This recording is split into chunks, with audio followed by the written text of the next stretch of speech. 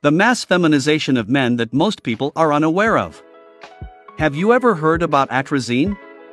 It is a chemical herbicide primarily used to control weeds in agricultural crops, but it is also found in the water we drink. Studies have shown that it can have detrimental effects on men's health. Among which, hormonal disruption. Atrazine is known to disrupt the endocrine system by affecting the production and regulation of hormones in the body, specifically testosterone. It hinders the conversion of testosterone to estrogen, leading to an imbalance and potentially reducing testosterone levels. This can result in decreased fertility, reduced sexual function, and disruptions in reproductive development.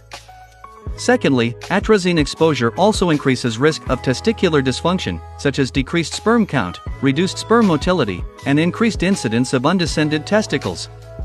Additionally, it has also been linked to an increased risk of prostate cancer and other prostate-related issues. Lastly, researches on animals has shown that exposure to atrazine can result in altered reproductive anatomy and feminized characteristics in male offspring.